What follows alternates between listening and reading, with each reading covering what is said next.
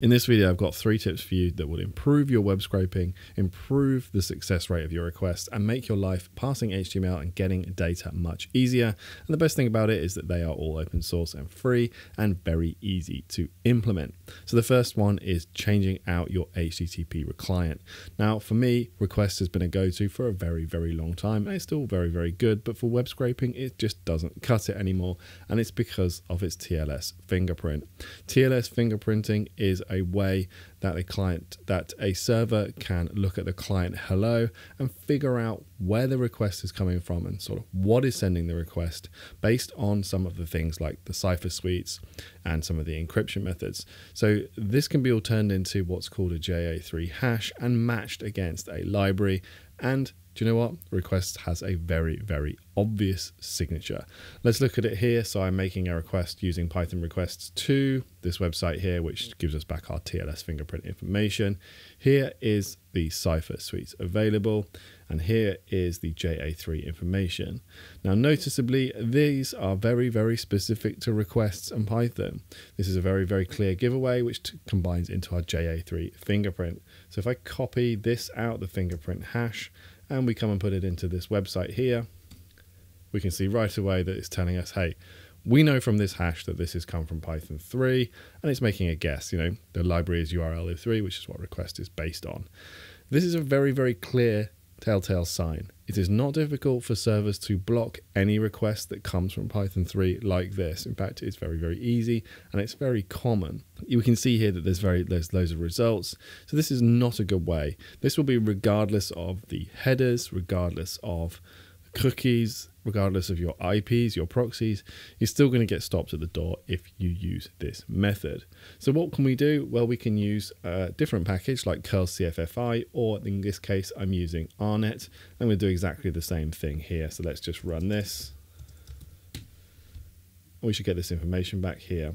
Now we can see noticeably straight away that the cipher suites are different, and specifically this one here, the TLS Greece, which is Google's one, which I think, although it's not actually technically an encryption method, it's a way of just adding in some of the extra bytes of data. I don't know the ins and outs of what it exactly does, but I know that it's only there on a browser, specifically Chrome browser. So this is a real big contributor to that JA3 hash. So if I come down here and grab it now, we can see that there's nothing found for this one. But if I come to the pprint hash, so we can kind of get an idea of what's going on, it's going to know that this is a browser, and it thinks it's Brave or Chromium, kind of expected. So this just gives us that extra ability to not fall into that TLS fingerprinting issue just by changing out the HTTP client that we're using. In this case, as I said, RNet. Another good one is curl CFFI, and they are based on 2 different things, but very, very good at what they're achieving. So the second thing that I want to show you is that when you're actually trying to work out how to process the data, you want to be first look at the website and understand where the data comes from. I've got one example here, but I'm going to talk you through another one. So when you start to flick through the pages on this website, when I go back to the main page, when you start to flick through, you can see that we have this XHR request coming up here. Now what this is this is the front end of the website making a request to its backend API to get the data.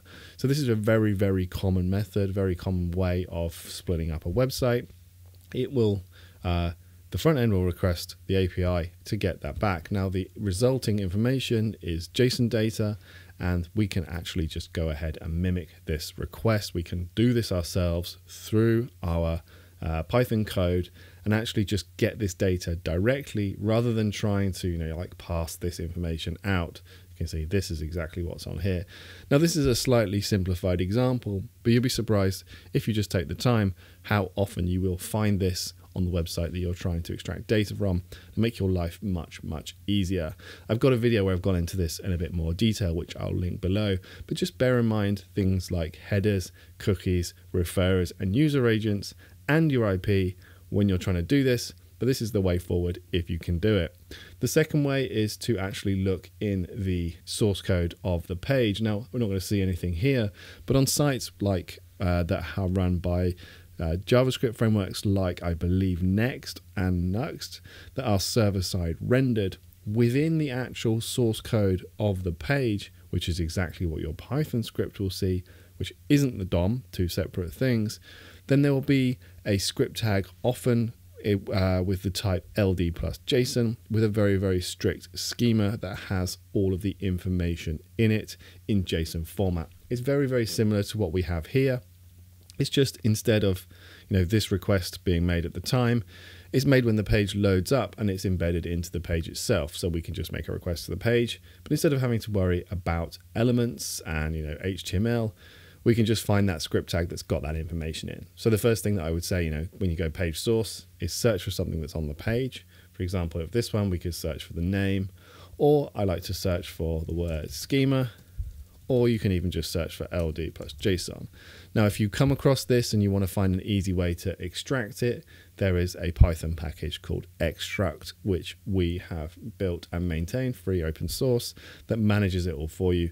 Very, very easy and very, very cool. So you can avoid passing any HTML. My third tip is that if you need to use a browser in any way, shape or form, which is a little bit more common than you think, unfortunately, because it's a pain to actually manage, then you want to look at one of the more modern, stealthier browsers and stay away from all of the older stuff.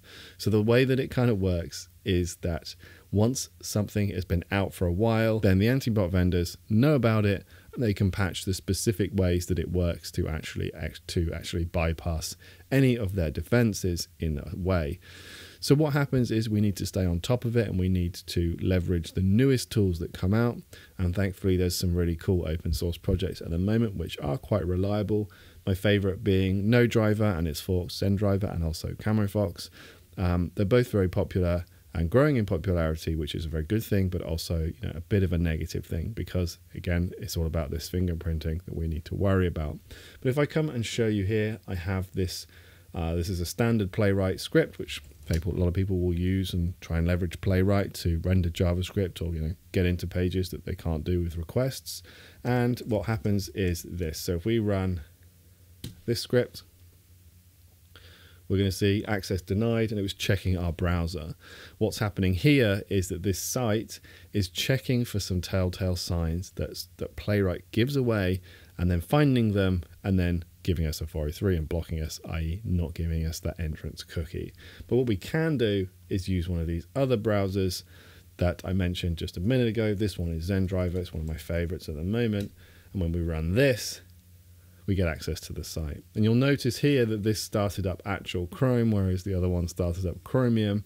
And there's a few different ways that these work. So I would highly recommend that if you do need a browser, that you look into using one of the modern web scraping browsers, and then you also try to build out a browser session so you don't have to load up loads and loads of pages with the browser, because it will eat all your RAM and your memory, and it will take you way more time. General rule, and again I've got a video on this which I'll link, general rule is pass the JavaScript test with your browser, save all the headers and the cookies that you need, make subsequent requests with your HTTP client until you need to start the process again. So I'll leave a link to that video down below. Now, of course, these are all three things that I think are very, very easy to change, drop in replacements in some cases, and a couple of just different ways of thinking about things to give you a better chance at actually scraping that public data that you need. Now, of course, if you're still struggling with this and you need some help, then we can obviously be of assistance. Check out the Zeit API, which will handle everything that I've just talked about for you and just take in a URL and return you the data in a nice and simple, straightforward way. So thank you very much for watching, guys, and I will see you in the next one.